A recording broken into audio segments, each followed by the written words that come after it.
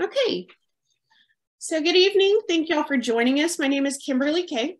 I'm the Director of Operations and Editorial Development with the Legal Insurrection Foundation, where we do an awful lot of work with very few people. I'm really excited about this evening's event. We'll be discussing wokeness in the military. This directly connects to some of the work we've done on the subject. And with us tonight, we have Professor Jacobson, who is a clinical law professor at Cornell Law School and is also our fearless leader here at the Legal Insurrection Foundation. And then we also have Matt Lohmeyer. Did I say that correctly? I hope so. Yes, feel free to correct me if I butcher it. Who has had firsthand experience dealing with this particular issue and is going to share his story with us and share, I guess, a lot of what he has encountered with this particular subject as well. As we always do with our events, we're not going to sit around and complain about a problem.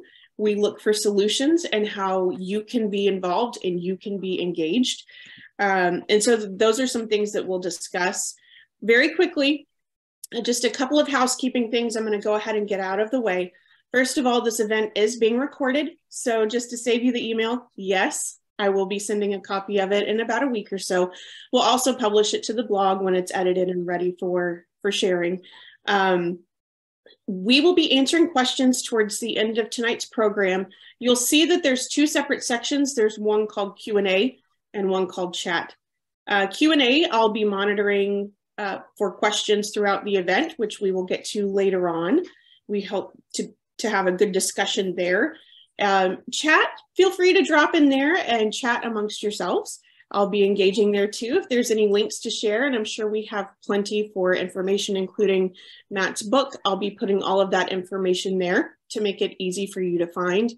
And so with that, I just want to tell you very briefly about the Legal Insurrection Foundation, who we are. Then I'm going to pass it to Professor Jacobson, who is going to discuss a little bit more our work, our research on this particular subject issue. And then Matt's going to share his story. And then once we get through that, we'll be happy to take your questions, and we look forward to doing so. So the Legal Insurrection Foundation, we're actually coming up on our 4th year. I'm really excited about that.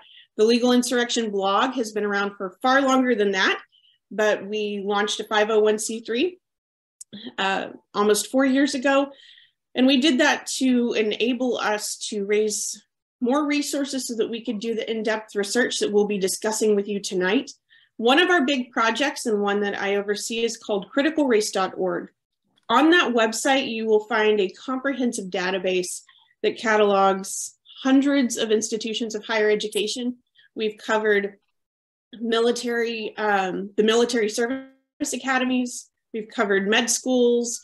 We've covered our elite private schools as well. So there's a lot of fantastic information there if you were curious about what is happening on these campuses. And so with that, I'm going to toss this over to Professor Jacobson, who's going to share a little bit about what we found in that research. Thank you, Kimberly, and thank you, Matt, for taking the time to share your views, because we've done a lot of research, we've done a lot of things, but I've never served in the military. And so you have a much closer perspective as to what is going on. So the title is tonight, How to Save the Military Service Academies, as distinct from the military in general, but I think they're probably very interrelated, from wokeness. And the question then becomes, well, what is wokeness? And one of the things that we have found, whether it's critical race theory or whatever it happens to be, is you get into these circular arguments, arguing over what the meaning of is. And we don't want to do that. I think that when it comes to wokeness, to paraphrase Justice Potter Stewart when talking about obscenity laws in a very famous opinion long ago, he said, we may not be able to precisely define it, but I know it when I see it. And that is to some extent what wokeness is about.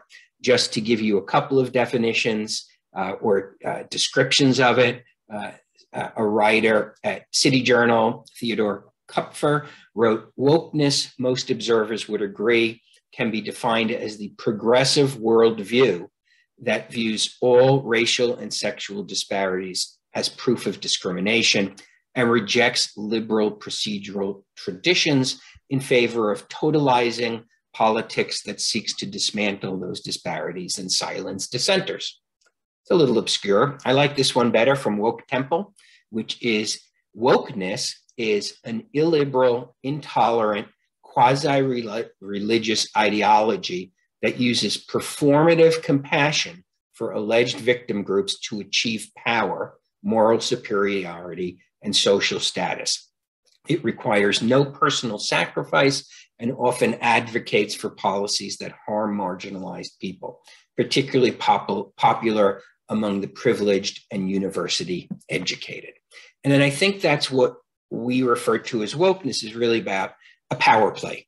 It is derived in many ways from critical race theory, a view that the US is systemically racist, irredeemably racist, that capitalism is the core source of the problem, and Western culture is the core source of the problem. And wokeness is one of the ways that power, in my view, is exercised. It's by putting you on the defenses, it's by calling you names, by seizing the false moral high ground and presuming that identity politics is all that matters. And we've seen that across the educational landscape. I've seen that my entire career. I certainly see it now at a university. And it's the sort of thing that in criticalrace.org, we've documented for higher ed, for elite K-12 private schools, for medical schools, and for the military service academies. And that was the last new database we rolled out. Mercifully, unlike the 500 plus we have in regular universities and colleges, there are only a handful of military service academies. But to me, I think the medical schools are really bad, troubling, but the military is something that's very concerning. The cohesiveness of the military. As a civilian, we need the military there, okay? And we need them to operate as one force and not be dragged apart in this identity politics that we see. And the way I've always described, or I've described in a lot of interviews about what we found in the military academies, is it's not as bad as it is in the rest of higher ed and the rest of academia. But I think critical race theory and wokeness has established a beachhead, to use a quasi-military term. It's beginning to creep in there. And so we have found that at various institutions, so just getting ready for tonight, I reviewed some of our research that got published at various national publications. And so at the Air Force Academy, students are required to watch a video that promotes support for the Black Lives Matter movement. According to the US Academy video, it's required training for inbound cadets. You may like the Black Lives Matter movement, you may dislike it, but why is it mandatory for incoming cadets to have to be subjected to that? What military purpose does that serve? At West Point, cadets are mandated to go through various trainings, which include a classroom slide labeled White Power at West Point, things like that. Now, some of these have, when there was attention paid to them, have been walked back. But you can see that it's beginning to be established. And again, at West Point, Judicial Watch obtained a slew of documents pursuant to a Freedom of Information Act request, and that it had a presentation that discussed whiteness. It had a slide that said, in order to understand racial inequality and slavery, it's first necessary to address whiteness, and referred to, another graphic referred to the US as a modern day slavery state. And so the question becomes, this is what we see all over the place in regular academia. It's really not surprising in academia. Frankly, it's just baked into the landscape. But why at the military academies? The one place in society, as an outsider looking in, you would think they would need to bring people together. If you're going to, again, as a civilian, at least my conception is that if you have a fighting unit, you want them cohesive. You don't want them disliking each other. You don't want them looking at each other based on the color of their skin or their ethnicity. You want them looking at each other as co-members of the United States Army or the Air Force or the Marines, and they're one. And so that's what I find very troubling. I really want to hear from Matt because he's the insider. This is my civilian perspective looking from the outside. It's beginning to get present in the military. It's beginning to get present in the military service academies. And maybe at the end in the Q&A, we could talk about how you stop this. But to me, one of the ways you stop it is sunlight. So that's my outsider perspective. That's what we found. It's established a beachhead, but there was publicity and some of it's been walked back. And I'd like to turn it over to Matt to tell us his story, which is fascinating. Tell us about his book, which you should all order, and also tell us where he sees things heading. Thank you, Professor Jacobson, and thank you, Kimberly, for hosting this. It may seem initially, as I offer some preliminary thoughts, that it's sporadic or chaotic, but I do want to address just a couple of things that I've already heard, and I think you've done a nice job trying to give us a couple of definitions of wokeism. I was with James Lindsay a couple of months back at a particular event, and if you're familiar with his work, you know that he says, I read Marx for a living so that other people don't have to. And I asked him for his elevator speech on wokeism, his elevator speech on CRT. These are things with which I'm familiar. I've studied, I've written about, but I've said a number of places before, I haven't yet quite got down an elevator speech for these things. They're kind of difficult to properly define in a soundbite. And he says, well, I haven't got it down either because I keep finding myself having to write it out in 60,000 words or more in a book. And I think he's written 6 or 7 books now about these issues. And it goes to show you that this isn't a problem that's easily captured in a soundbite. I do want to say a couple of things. First, though, I'm not watching the chat carefully. I'm not going to. And so if the STARS link isn't up there, I'd request Kimberly to add that as well as anything else you've added at stars with 2rs.us so that people have that site. Kimberly said at the beginning, we won't just complain about a problem. And I like that. Although, unfortunately, sometimes people confuse what I have to say about the issue with complaining about a problem because it's impossible to solve the problems we're going to talk about tonight without being somewhat informed of what that problem consists of. And it's demotivational. It's discouraging. To hear about what's taking place in our military can sound like complaining. So I'll try and do my job well of not getting emotional because it can be a quite emotional issue if you've been close to it, and simply laying out some of what I've experienced. And hopefully we'll get into some solutions to these problems as well. I also want to say something briefly about not as bad as the other schools, for example, the Ivy League schools. I think at a glance that's true, but it really depends on the classroom and the teacher. For example, there are some West Point cadets who have learned of STARS and have been compiling some of their training slides and emails and texts and some of what they're hearing in their classrooms, for example. Who would have ever thought that in a geography class you'd be introduced to Ibram Kendi and how to be an anti-racist?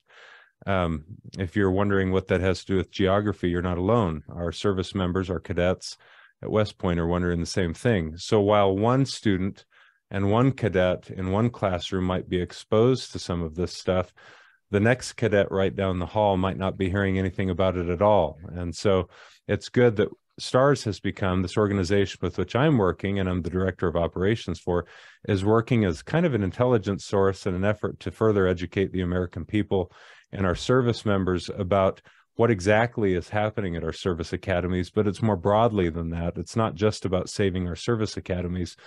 At the same time that we were seeing this wokeism, critical race theory, show up at our service academies, we were seeing it crop up at bases all around the globe. And that's, I suppose, a good segue to briefly sharing a little bit more about my story.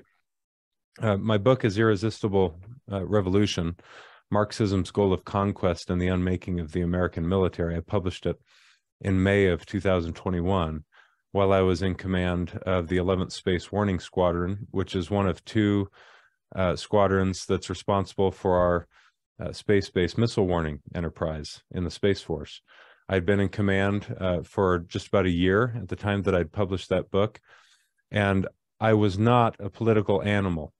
I'm conservative. I didn't care what other people's political views were, but I did care that at the base at which I was located, Buckley Air Force Base, now Space Force Base, I had an activist base commander who liked to use his, as one person called it, bully pulpit to push a political ideology. It happened to be a left-wing political ideology. It sounded and smelled an awful lot like what Professor Jacobson described as the woke movement.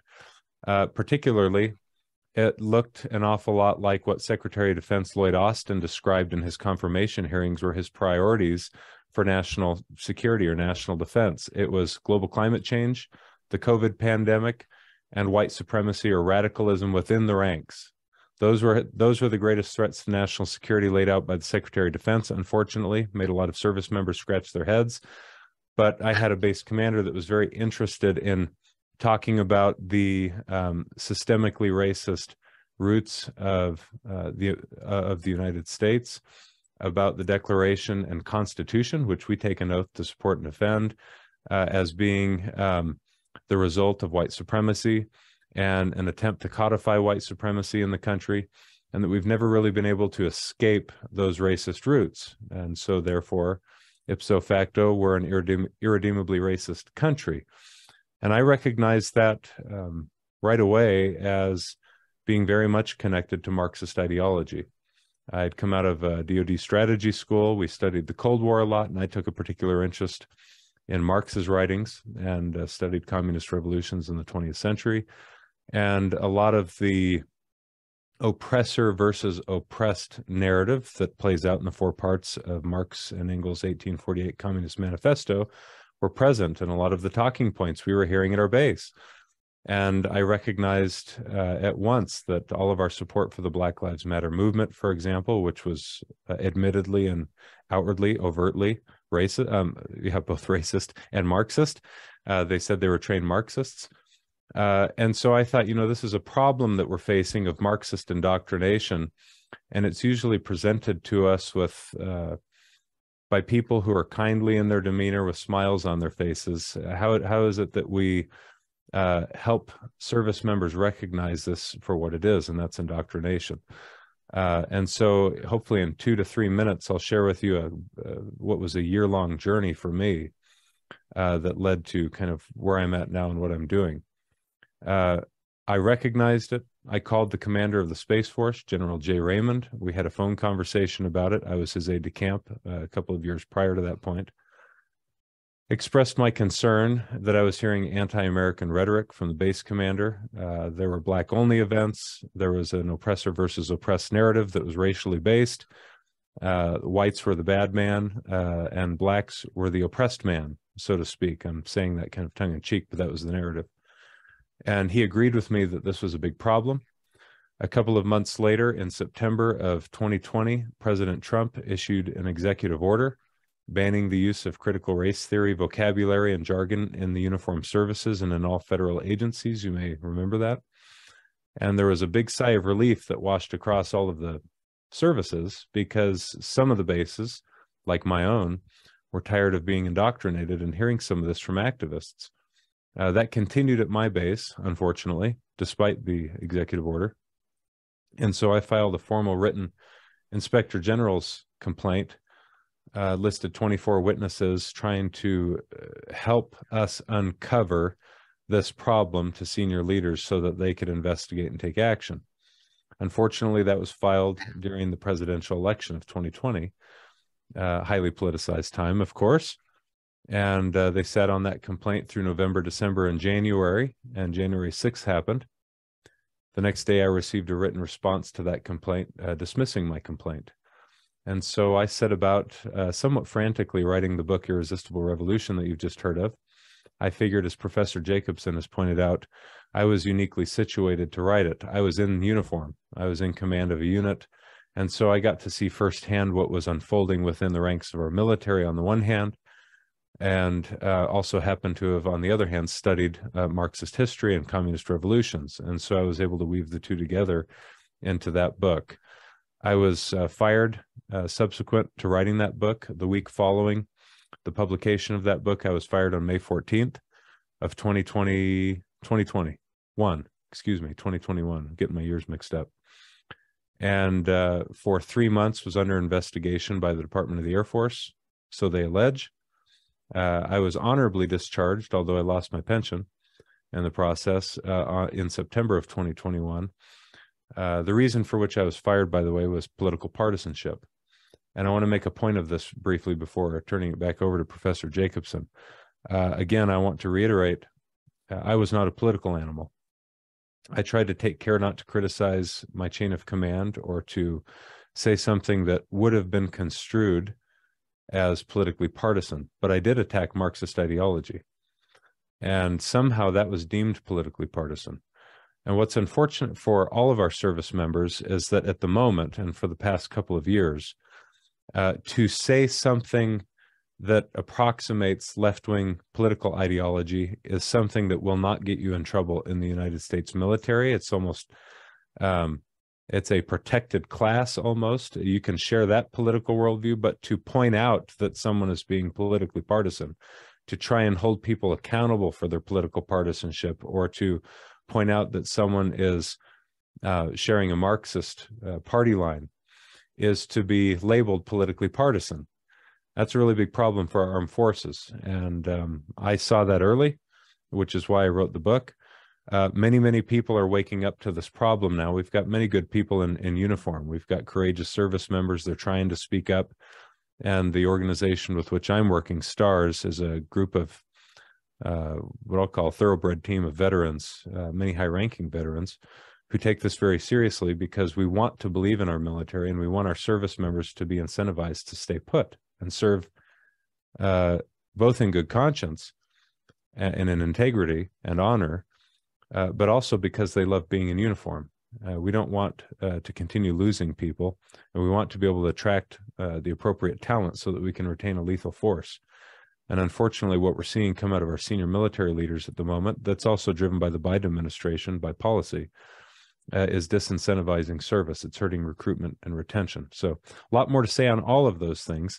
That's about as good as I can do at an elevator speech. And so I'll turn it back over to Kimberly and Professor Jacobson, and happy to answer any questions.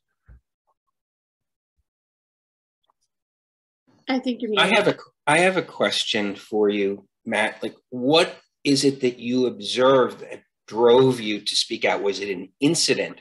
Was it a series of incidents? Was it just a generalized feeling? What was it that motivated you? Yeah, there were very specific things. It wasn't just a generalized feeling. You know, it's funny that you ask. I had an interview just a couple of days ago in person down in Dallas with Blaze Media, their director of production. And after I shared for about a half an hour some details about my experience, she said, well, is there anyone on active duty that can corroborate what you're saying, or is this all just kind of anecdotal? And I said, well, let me remind you, I was on active duty when all this was happening, and I was a commander in the Space Force. And, you know, we're still being fed on a week-by-week basis from very good sources that this is still happening. But specifically to your question, I had, again, the space commander pushing out videos that he would find on YouTube. They weren't officially sanctioned DoD videos, although there have now been some of those as well. There were Netflix documentaries. There were Amazon Prime movies, and he would assign these as homework to the base, and we had all branches of the military at our base, that if you were familiar with Nicole Hannah-Jones' 1619 project, you recognize that a lot of the narrative came right out of that anti-historical and ideologically rooted narrative of American history. In fact, it's not just right-wingers or conservatives that view that history that way. People on both sides of the political aisle, Democrat and Republican, well-respected historians have come out critical of the 1619 project history. So at my base, specifically, what I was seeing at that time was anti-American. Again, it was the oppressor versus oppressed narrative. We were taking down days to discuss race in America and how we can improve race relations in America. And, you know, again, at face value, someone might say, well, what's wrong with that? And I'll let you know that if you've served in uniform, there's people listening to this call that have served in uniform. There's not a more unified group of people in this country than those who serve in uniform. We put on the same uniform, regardless of our upbringing, whether we've got one parent or two, whether we were rich or poor, whether we're black or white or Native American or something else. We all get the same ugly haircut when we join up, and we bleed the same color. And it's driven into us that we're supposed to be apolitical when we join up to serve in this country. And we leave the partisan policy disputes to the American people. That's their right. It's not for us to get into political ideology. You don't talk about religion and politics at the dinner table or in the military workplace in one sense of speaking, because they're divisive, or they can be. And so it's a really good practice for our service members to avoid this stuff altogether. But in fact, it's being driven from the top down. That's clear now. And it really allows for these younger service members an opportunity to parrot what they're hearing come out of their senior leaders. So after George Floyd's death, if a couple of senior leaders, both enlisted and officer, including the sitting chief of staff of the Air Force, want to say, I am George Floyd, or I'm a black man first and an airman second, every time I see police lights come on in the rearview mirror, I fear for my life. They're politicizing the workplace at once. They're injecting now they might have a real sense for those things and a real lived experience with those things, but there was an agenda afoot that has never ceased. And I reach out to commanders at other bases to kind of corroborate my own experience and say, hey, is this just happening at my base, or is it also happening at your bases? And I'll tell you, the rate of change is different at every base, and it depends on the leadership at the base. But this is infecting bases across the world. It's not just a one-off phenomenon. It's not just at the United States Air Force Academy, where they now have diversity and inclusion political commissars who wear purple ropes over the shoulder as a spectacle in each squadron, so that cadets know where they need to turn in case they have any complaints, for example. This is not just there, it's everywhere. Now, some people are slower to wake up to it than others, but every time I go speak somewhere, I take 45 minutes and slowly, methodically lay out a list of things, a kind of a laundry list of things we've heard and seen. Very disheartening for the American people. It sounds like complaining again sometimes, if it's not properly couched, but it's meant to be informative, because there are certain things we need to do right now if we expect to change course. I agree with you. Shining a light on what's happening, no matter where it is not complaining. Okay. And I think that's maybe a defensive tactic that people use to say you're just a complainer.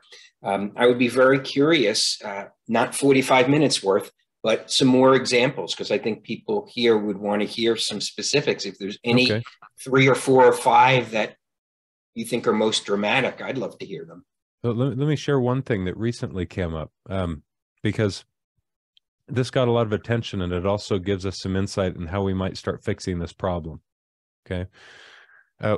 If you hadn't already seen, many Americans haven't, but some have.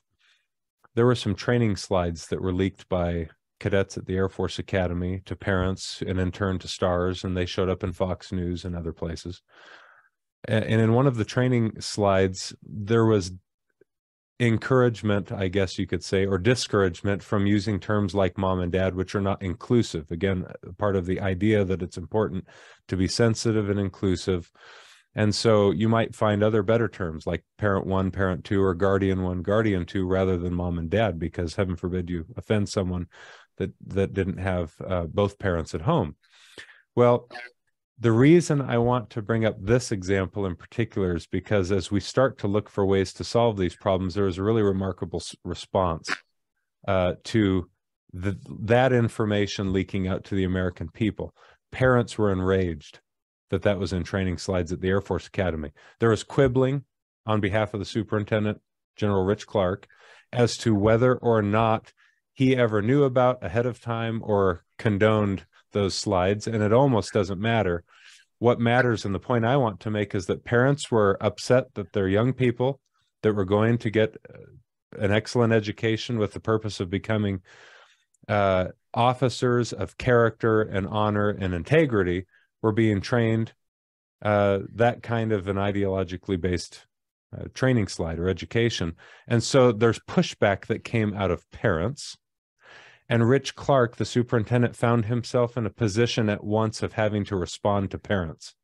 And so he spent time counseling with the Association of Graduates and Attorneys, it seems to me, on how best to respond quickly to parents, because you don't want to upset the parents of the cadets at your service academies. Some of them are donors. They're very invested in the education of their children, their sons and their daughters. Many of them are veterans. Many of them have good congressional contacts. Parents need to be aware of what's going on at service academies. Grandparents need to be aware, and they need to speak up about it. And they need to get Congress involved, and they need to let the superintendents at these schools know that they're aware of what's going on and start to push back, because there's nothing like an upset parent to change course at an institution like this. You know, you saw this in schools. This isn't really Star's lane or my lane, but schools across the country in the past year, when parents get involved and they're ferocious, some change begins to take place. And so I wanted to bring up these training slides because the response to something like that really taught us something important. And so we kind of like telling parents about what's going on, and they tend to get involved. And, you know, I've had, there's something, I've got it here on my desk. In fact, let me just make one more point about this imprimis that I get from Hillsdale College every month. The most recent one I received is by Larry Arnn, president of Hillsdale, and the title of his talk that this was based on was Education as a Battleground. And he said, if a foundation changes, then the things that are built on the foundation are changed. And then he goes on to say that he believes education writ large is foundational or fundamental. And if it changes radically, as it has over the past couple of decades, it changes everything else in society. And I want to make the parallel or the comparison to our service academies. If there have been radical changes to the way we go about education of our future officers at our service academies, it will substantially change the output that we get out of these service academies. Are you looking for leaders of character, integrity, and honor? Or are you looking for ideologues who come out of our service academies who are sensitive and nice and who have been properly trained on the trans and queer agenda? We haven't talked about that yet, but that's a big movement in the making in our services. Are trained on proper discussion of race relation topics in a Marxist bent. You know, so we've got our work cut out for us. We've got an uphill battle here.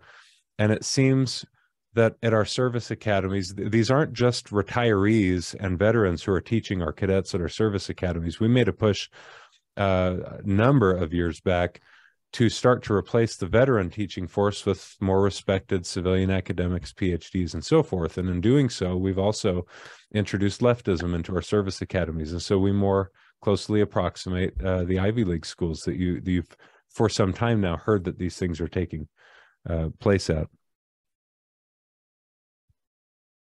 I'm curious about, you mentioned something, I think it was something purple on the shoulder. Yeah. Is kind of eerie. These are essentially the DEI officers, and how are they embedded? Yeah, when I was an aide de camp for a 4-star, for example, I wore an aiguilette, I think is what we call the ropes that hang over your shoulder, a silver rope that would distinguish you from others that are wearing the same uniform as you. And at once, I mean, there's some history there that goes back a long, long time. But that aside, there are not just purple ropes, as I understand it. I think they're starting to hand out ropes to different officers who have different functions. I may be wrong. They're black or purple ropes that our diversity and inclusion officers have. I called them political commissars because, in my view, I don't think it's a stretch to say that's precisely what they are. They've been trained that they've got a very particular role to play. They can be spotted easily, and people know where they need to go in order to report either harassment, abuse, or get counseling on race-related issues, or anything that looks like it's somehow related to inclusion or equity initiatives. And they're also a visible presence so that people know, hey, they're walking around and they are watching what's going on, and they too have a chain of command that they can tell about what's happening within the halls of our building if they see something amiss. Back to my base, there were officers. Well, I say officers, they could have been enlisted or officer, but they were appointees, officers at the base, underneath the base commander, who were in the in club or the in group, so to speak, who were aware of what the base commander's push was, who would then report back to the base commander what they were seeing on the base. It turned into a tattletale regime. And I confronted one person one day. I get a little bit leery about, I'm willing to mention certain names like the base commander because it's now public. And there were civilian employees working on that base, who I won't name, some of whom are still there, and they'd prefer to be left private, but they were bullied into a position of reporting to the base commander things they were seeing. One woman who worked at the gym admitted to me when I confronted her, I said, "Are you spying on," I said, "Are you spying on these young people that come in here and reporting back?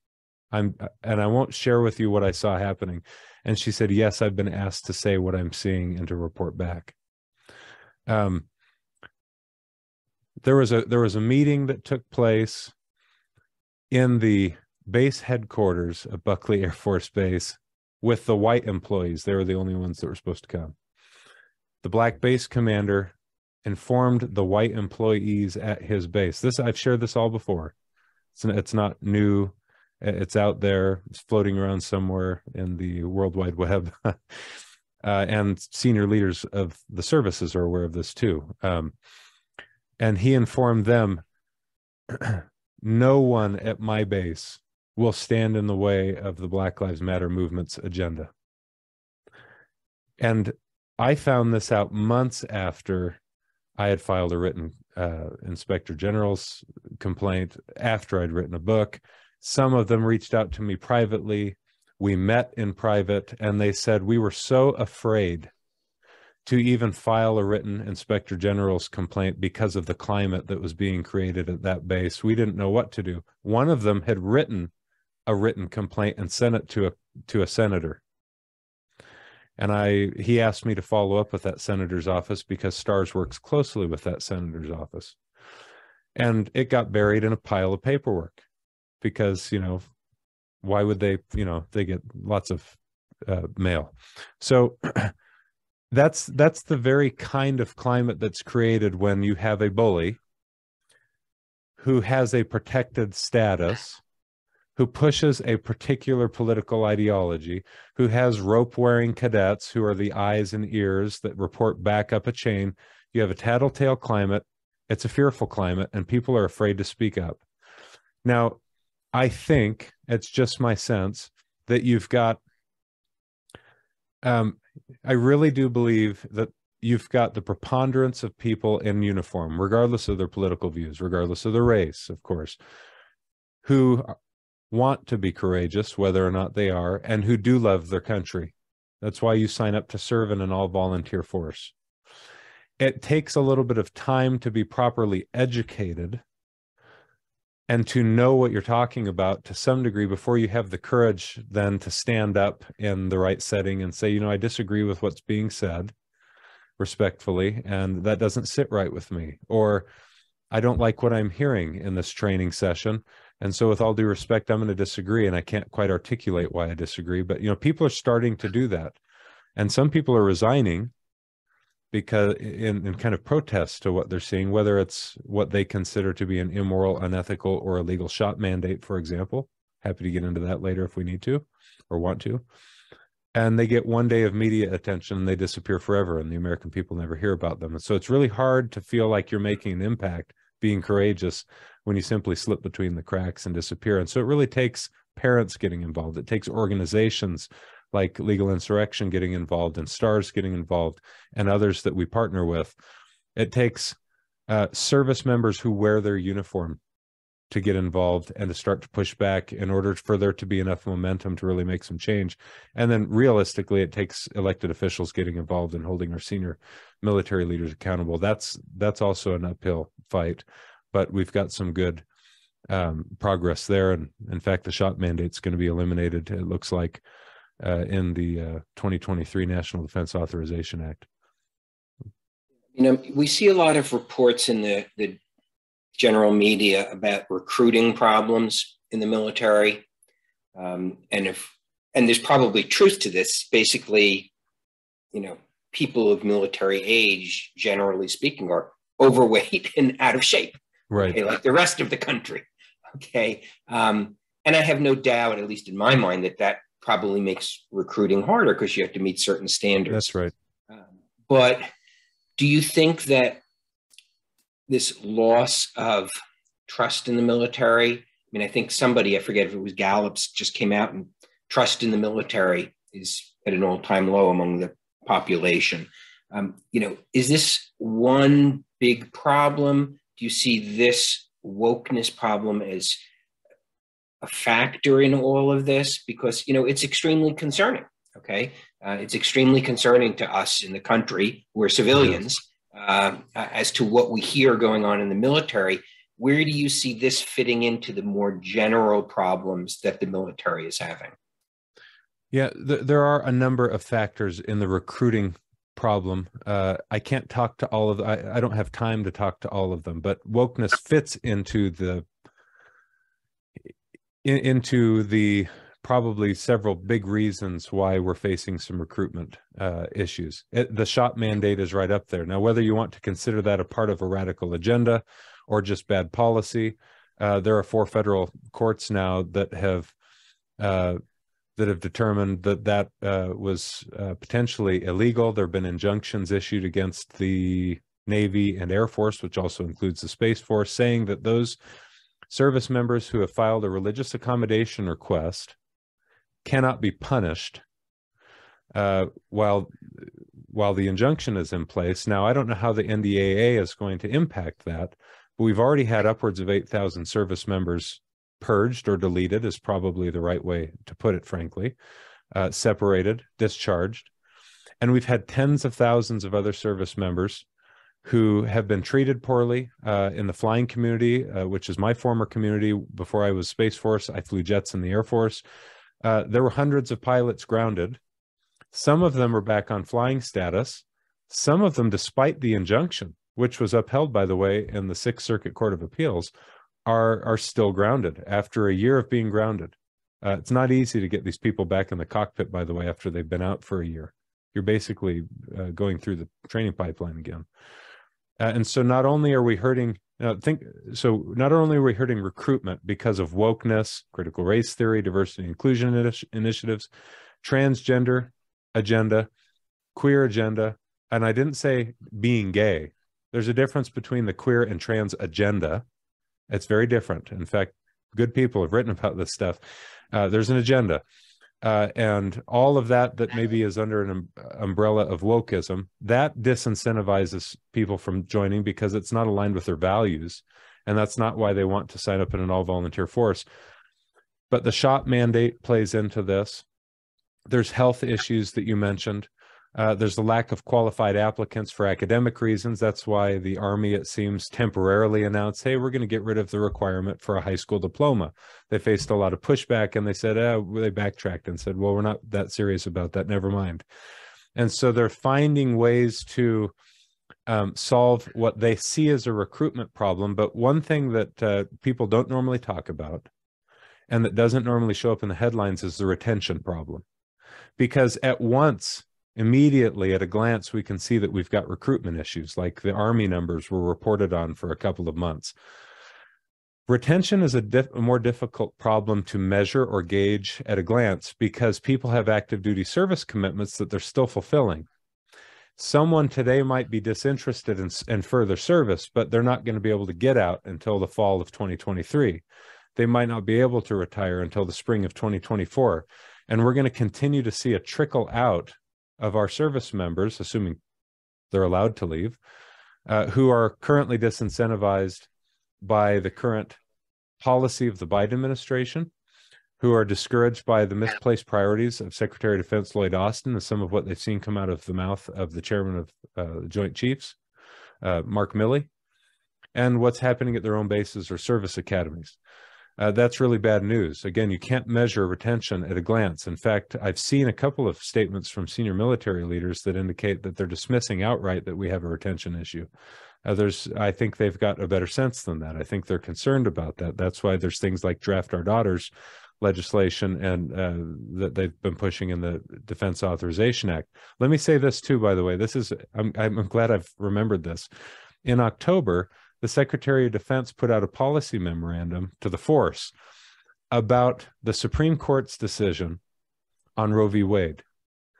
And he even was willing to politicize that issue in the immediate run-up to the midterms, saying that the Supreme Court's decision to return this to the states is going to impact the readiness of our military forces. Because, and I've got the quote. I don't want to look it up. I've got it right here. I've got it on my phone. I won't look it up.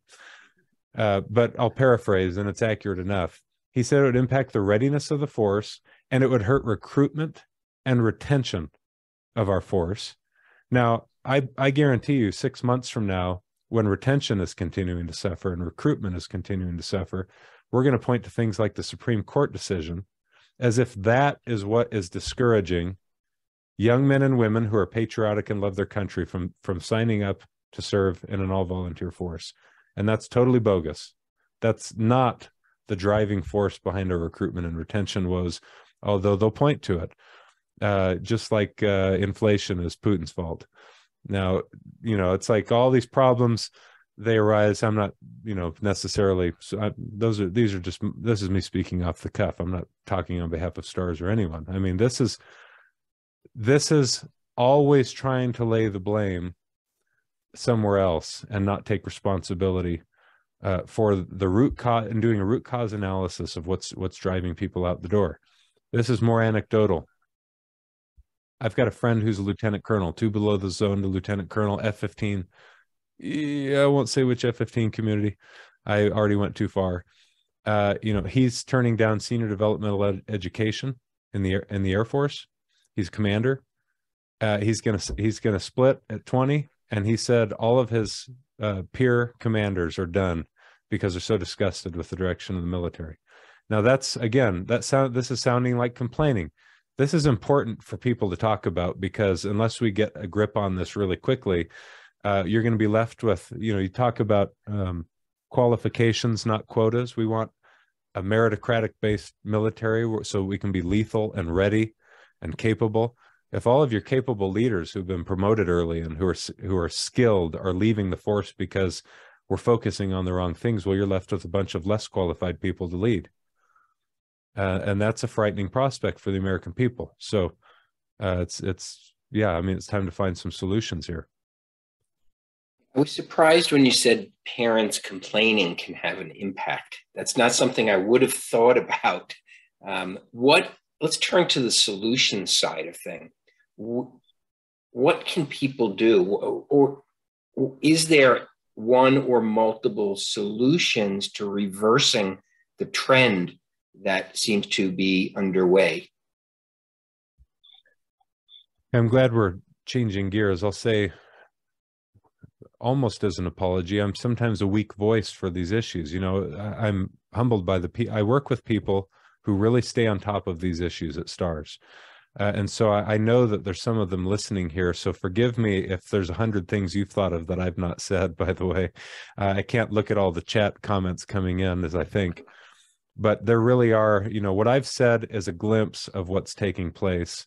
And if you are involved in the muddy circles that we're trying to swim in right now and filter through all of the data that comes to us as an organization, you'd be disgusted like we are and discouraged. And you think, God help me, I can't do anything but stay in this arena to try and keep making a difference. And so it's good that we get to talk about some solutions to the problems. Now, on the one hand, policy and elected officials make a tremendous difference. in one fell swoop with an executive order in September of 2020, as I mentioned, President Trump was able to ban the use of critical race theory jargon and eliminate diversity and inclusion trainings in the uniformed services. That kind of thing matters. We're not going to get that in the current administration. In fact, as you've seen, if you've paid attention to the headlines, even though we had an overwhelmingly bipartisan support for this from the House for the National Defense Authorization Act, which includes the provision to eliminate the shot mandate for our service members, it was a 350 to 80 vote. The Biden administration has said they don't agree with that decision, and Secretary of Defense Lloyd Austin has said that he'd like to keep the mandate in place. So it's either bad thinking or he's just a compliant pawn in the hands of the Biden administration. Either way, I want to say something else about that too. Darn, this is the trouble with there's too much information to share. I do want to talk solving the problems. Not only are we hurting our readiness by bad policy, by grounding pilots and taking others out of their jobs and career fields for not taking the vaccine, we've hurt readiness because people have taken the vaccine and are being injured and facing terrible consequences for their decisions. And again, there's so much that's, is anecdotal at the moment. We hear stories all the time. And I just spoke with a young woman on the phone last week who played 5 sports, is a terrific athlete, the kind of person who's fit to serve in our military, who took the first shot, got sick, and never quite recovered. And after the second shot has suffered heart attacks, strokes, is having blood clots, and has been in and out of the ER, and is trying to fight to have TRICARE cover her bills. That's one story of lots and lots of stories just like hers. And we got to help these people, and they're a part of the solutions going forward. So I want to mention that. But it's stupid, and frankly, it's quite stupid to insist on keeping a vaccine mandate in effect that now is hurting your force, and 98% of your force has been vaccinated. And so whatever your views were about the vaccine, take a look at the data and see what you're doing to your readiness. Just foolish to insist that you keep that in place. Now, while policy is an important way to get things fixed, we need to start thinking. We need to have elected officials who are serious about holding our senior military leaders accountable for bad policy, for misplaced priorities. And when you've got people like Admiral Gilday or a chairman, Mark Milley, or Secretary of Defense Lloyd Austin, who surrounds himself with advisors who've got really, frankly, radical political views and a history of political activism.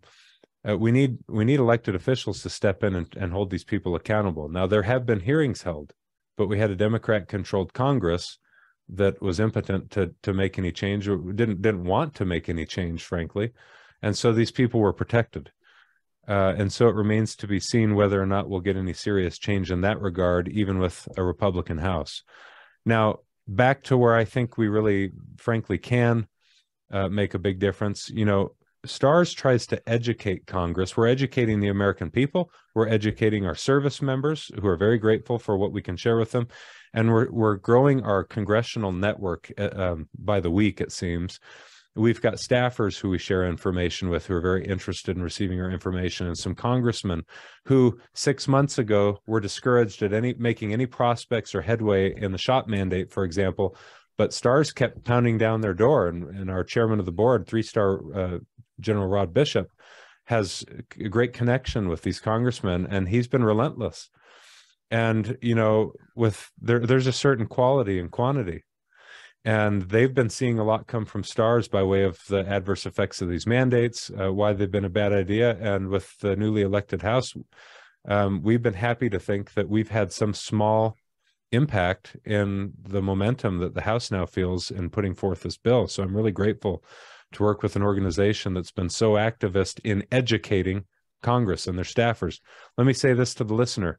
If you're not sure how to engage with your congressman, your elected official, your staffer, then send your congressional contact information to STARS. You can go to stars.us, send us a little comment, sign up for our newsletter, and send us a note and say, hey, will you please add this congressional contact your list, we'll make contact. We'll ask them if they mind being added to our email lists. And we'll start to share the information that we're getting from our service members with them. And by, they'll become interested in trying to change policy, hold senior military leaders accountable, and hopefully make a difference. If you're a parent, let me clarify what I mean. I'm getting ahead of myself. I've had a long 3 days. I'm running on a little sleep, and so I'm a little bit erratic here. If you are a parent of a service member and you're concerned about what your son or daughter is experiencing in the service, you should reach out to the commander of your son or daughter. Let them know you're concerned about what the son or daughter is telling you. I've spoken to parents when I was in command, and it's great to talk to parents when you have good things to share about what their youth are doing. It's not a pleasant conversation if you've got to tell them ugly things that are happening. And for a parent to call and express concern in a respectful manner will really start to get people thinking about what they're doing. Parents can really get involved. You can talk to the superintendents of the service academies. If you're a veteran, you're a grandparent, whether or not you've got young people at the service academies, write a letter. Let them know what you're thinking. Join a group like STARS that has a vast and rapidly growing network of other concerned citizens. Sometimes we've got initiatives where we'll have people sign on to letters that are written. You can add your name to those letters. Those are all little things. And if you go to the STARS website, we've got some other real world practical actions that you can take as a citizen to get involved. There's probably a bunch of comments coming in, by the way. I see 87 chat comments, and so I'm sure others are throwing out ideas as well. There's a lot of good ideas that conversations like this can generate. I would say I do really appreciate your comments about parental involvement and engagement, because we've been, at least kind of in one particular sphere of the wokeness, but we've been engaged in the critical race exposure for several years now, and we're kind of first to that space. And so we have talked to and heard from countless parents over the years about this issue. There's always concern about blowback. There's always concern about what might happen if they were to say something. And I think it's something, I'll just go ahead and use this opportunity to inject something that I'm very passionate about, which is to remind everyone that's listening that you're not alone. And that the only way these things change is that if we get involved and if we get engaged. And my children are very small, so I'm looking at all of this in horror and dread and in very different ways and have made life decisions accordingly. But not doing something is really no longer an option, you know, because the way I kind of rationalize my decision to get more involved and to make life choices for my children that that I guess prevent them from being exposed to this kind of toxicity so early on. There's always a choice to make. There's always some kind of pain. So you're either going to experience a little bit of pain and inconvenience and uncomfortability now, or you're going to experience a great deal more later if we don't do anything, if we don't speak up. And it could be as simple, and that doesn't mean you have to go run for school board and overhaul everything or even run for Congress. It's as simple as asking questions. It's as simple as, you know, getting involved and as you suggested, Matt, reaching out to a commander and finding out what's going on and why and who's responsible for this and what more could be done if it's something that, you know, you as a parent believe is particularly noxious and inappropriate for your kids to be inundated with. And so I've started off, I guess, with this lecture years ago, just encouraging people to do something regardless of the consequence. But now we're kind of reaching a point, I believe, not just with the military wokeness, but culturally as well, where we're truly in a situation that we can't continue to just wait for someone else to show up and change things, because that's not going to happen. It's just not. We have to do what we can in our spheres, even in whatever small way that is. And if every single person on this call we're making a call to someone else, whether it's an elected official, whether it's withholding funding from someone or something that's perpetrating toxic ideas, you know, whatever that is, if everyone were to exercise a little bit of their power and authority, which we already have, we're not at the mercy of these systems. And I think that's something we do forget. I think the change would be dramatic, and I think it would really start to shift things in a favorable direction. And so yeah. I just wanted to kind of to drop that into the discussion as well. Let me share a thought on and piggyback on what you said, Kimberly. I'm thinking about what you said, and I think it's a thought that just about any normal person is going to have, and it's what might happen if I say something. Service members think it, citizens think it, and ask yourself, and it's okay to ask that question. It's important to ask that question. Ask yourself also, what if no one said anything ever? And that's in fact why I wrote my book. It's because you have to be warned where this leads if no one says anything ever. I'm not a political activist by nature.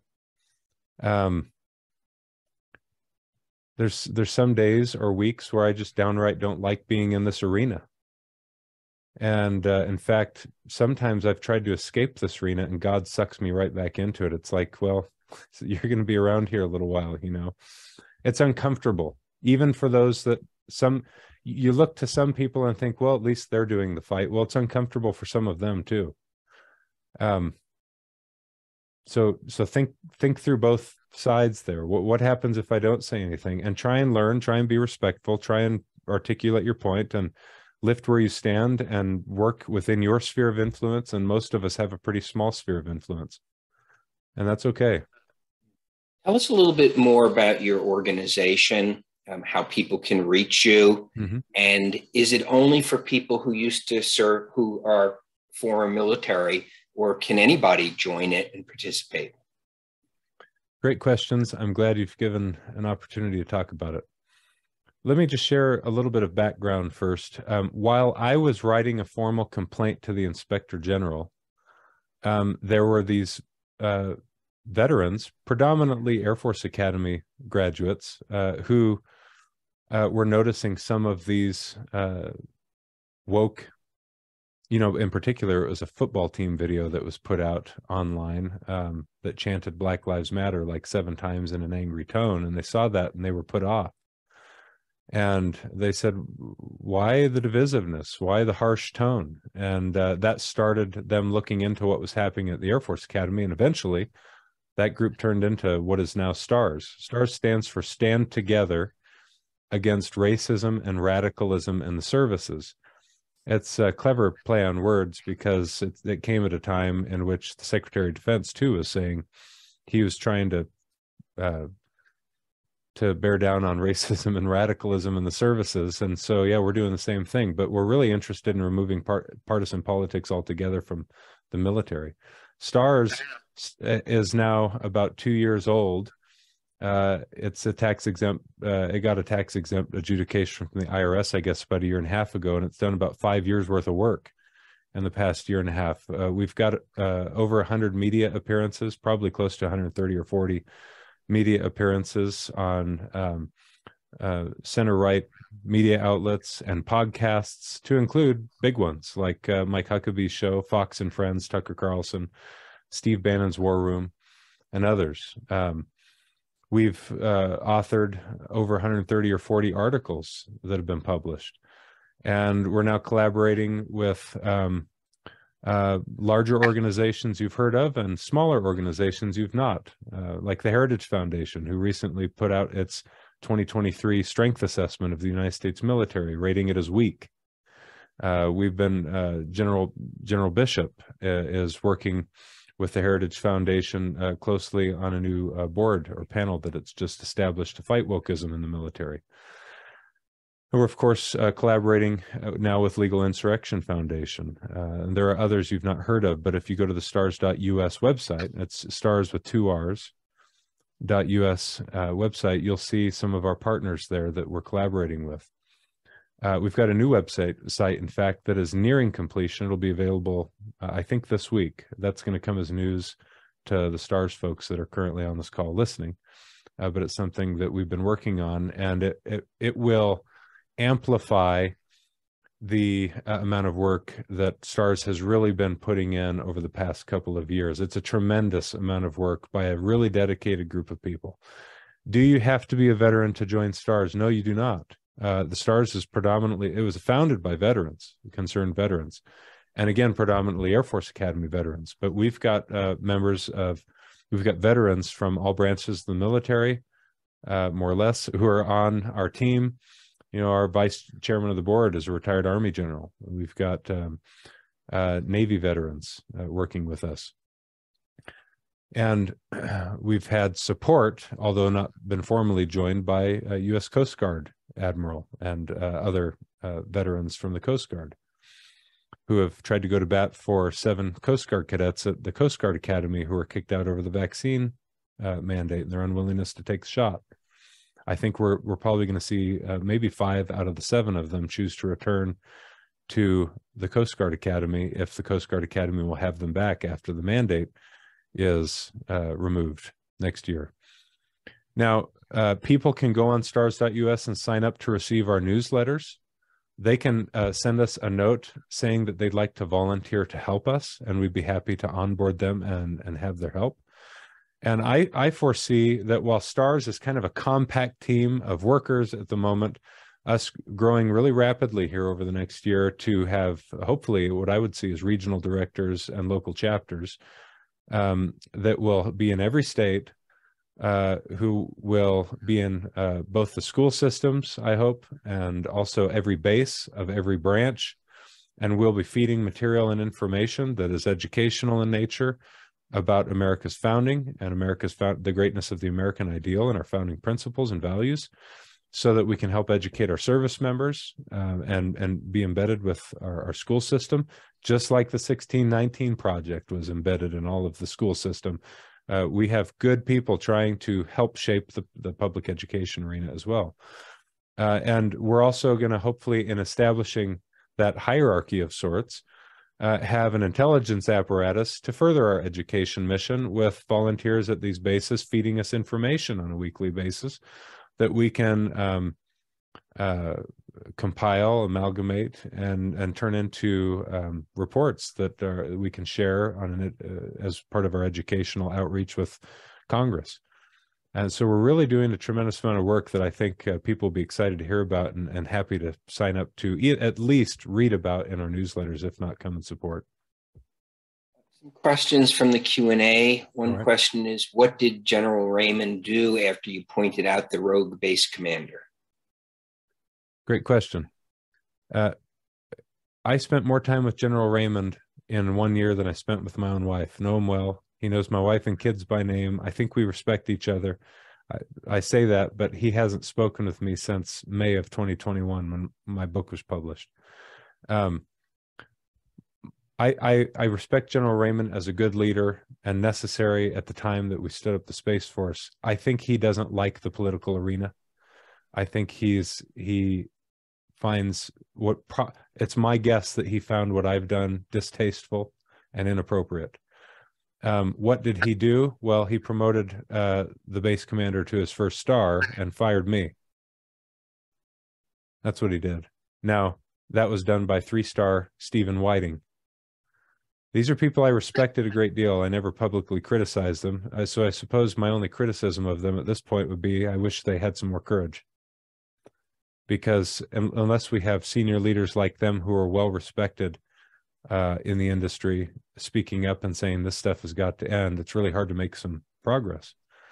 And frankly, they knew it was untrue that they issued a press release saying they lost their trust and confidence in me to lead their troops. That's untrue, because they had a great deal of respect and trust and confidence in my ability to lead. And they had to say that, and they had to cover their own backs and heads. And if my head rolled, they might just preserve theirs. That's the way I see it. That's putting it bluntly. And so General Raymond just retired. And there's a new chief of space operations who sits on the Joint Chiefs, Salty Saltzman. Salty is his call sign. He's a talented space officer. He's a common sense guy. I sure hope he's willing to put his foot down on some of this and make some appropriate cultural shifts in his new branch of the military before it's lost to wokeness.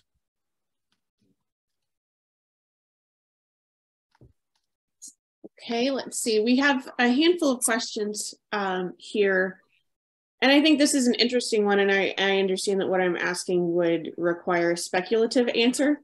But it's what I like speculating. Perfect then, perfect. So what is the purpose of turning the military against America if you want to view imposing this kind of ideology as being anti-American, which I believe it is? Well, you know, I think I can answer that without speculating.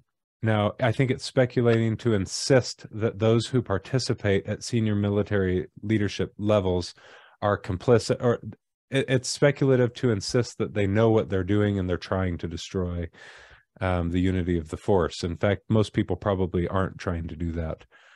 If I was Xi Jinping, I would not be interested ever in setting a boot on American soil and lobbing missiles over the poles at the United States if I saw what was going on in this country right now. In fact, I'd further our domestic disputes by engaging on social media, creating platforms, bots on social media to further dump some fuel on the fire and further our dispute and polarizing conflicts. I'd put police stations up in various cities. I'd buy up farmland near U.S. military bases, and I'd wage information warfare and watch us destroy ourselves. And so if I was in his shoes, and I just use him as an example, I'd be really happy to see the current policy that Secretary of Defense Lloyd Austin is pursuing. I'd be happy to see the policy, especially the energy policy that Joe Biden is pursuing. But from a national security perspective, you know, to see news headlines about America's military being divided. I'm generating some of those headlines with stars, by the way. And so the critic might point at that and say, well, you're making the problem worse. You're dividing people by sharing. No, they're making things worse by enacting terrible policy. We need to talk about the terrible things they're doing, unfortunately, if we're ever to make a difference. So the question I've kind of answered by saying you can't do things much better if you're trying to destroy the integrity or unity of a military force than the current policy that we've got. But whether or not those in senior leadership positions are wittingly doing so is an entirely different question. And I think, frankly, some might be.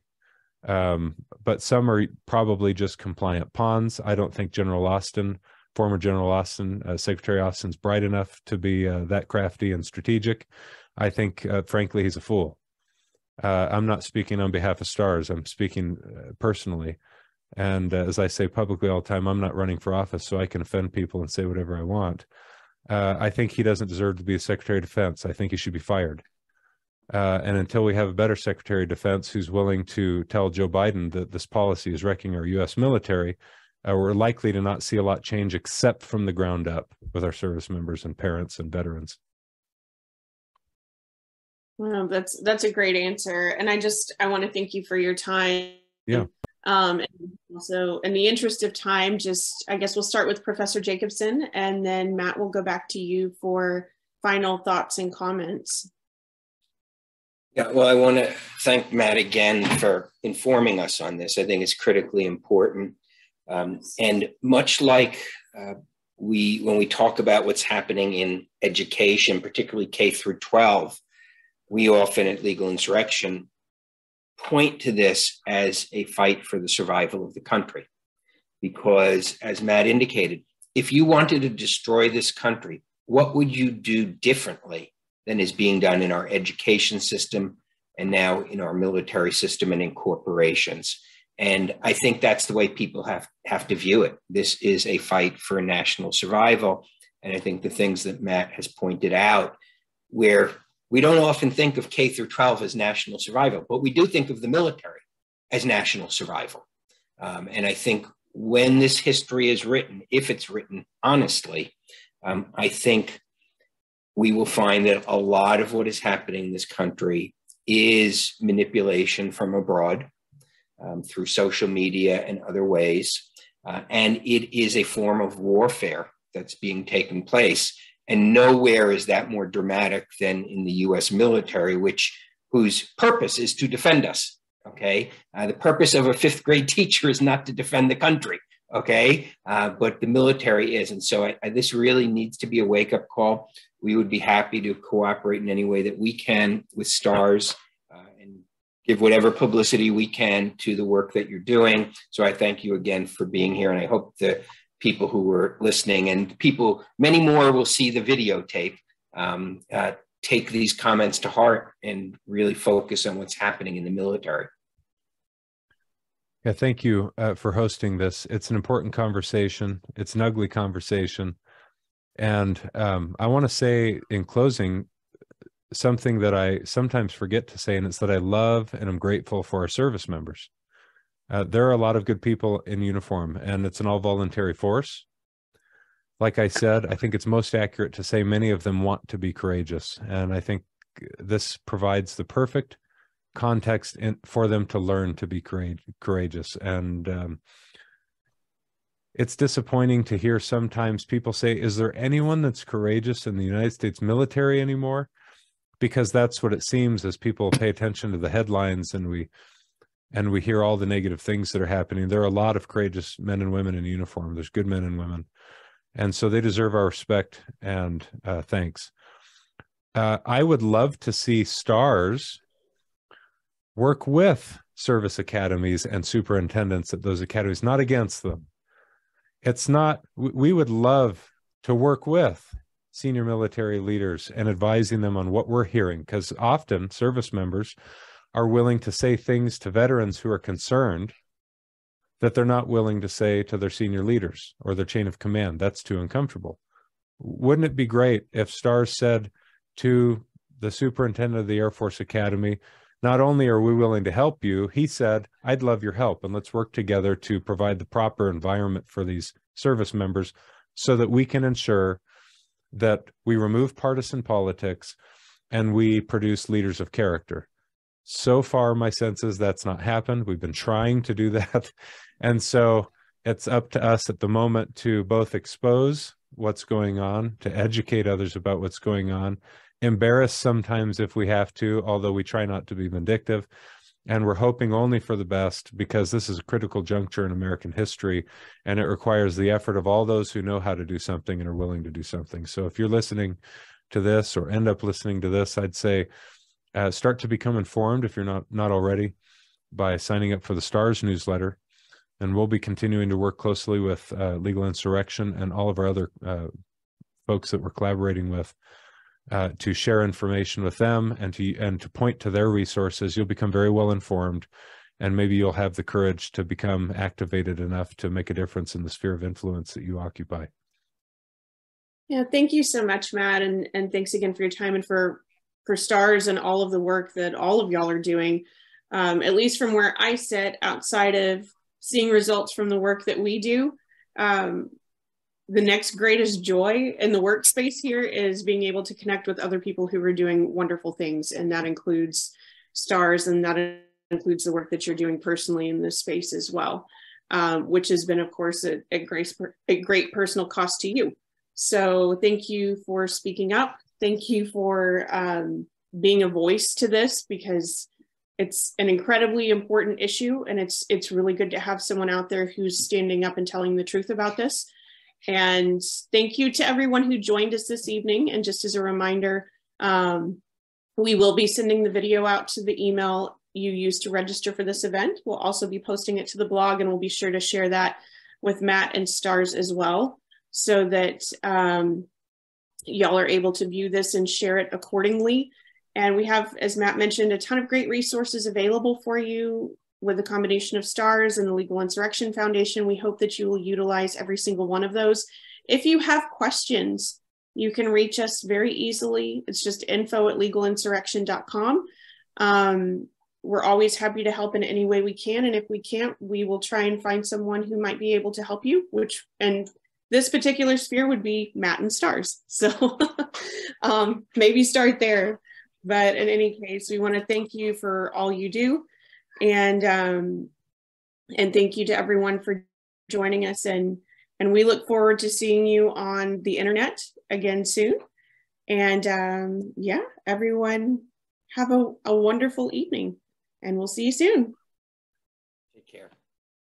Thank you. Bye-bye.